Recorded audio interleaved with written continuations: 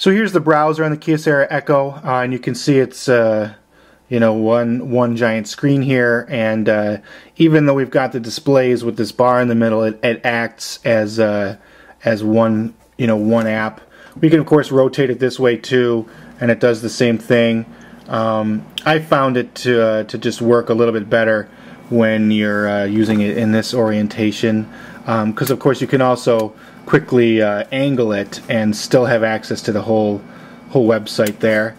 And of course we can, if we want, choose this button here and it will bring up the second tab, so we can have two completely different two websites open at the same time, and of course each one can support multiple tabs. So good browser, seems pretty speedy. It's the Android 2.2 browser with Flash built in there, and anybody used to an Android phone knows how well this browser works.